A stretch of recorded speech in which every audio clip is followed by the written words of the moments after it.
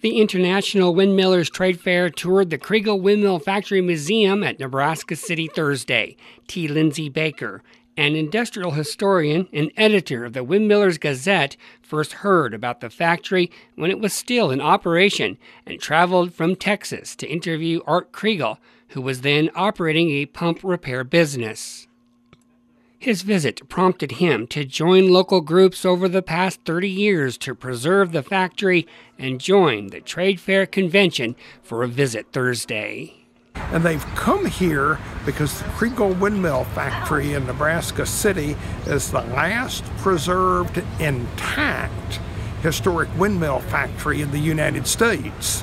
There are buildings that house these factories, but this is the only one left in the country in which all of the contents are preserved as they were at the time.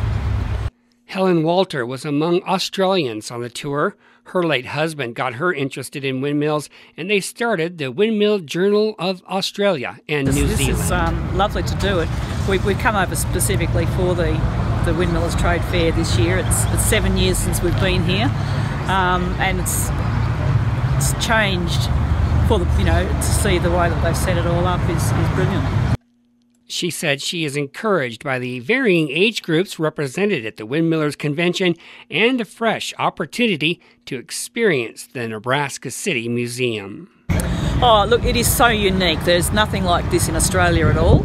I believe there's nothing like this anywhere else in the US, and it's just amazing the work that's gone in to preserve it. The factory, started by George Kregel and Louis Kregel, had patents on a sectional windmill. The patent used an auto brake that would prevent windmill damage during high winds and pressure device to release the brake when useful speeds returned.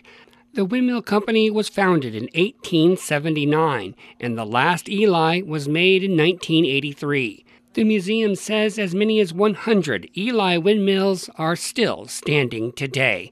From Nebraska City, I'm Dan Swanson, News Channel Nebraska.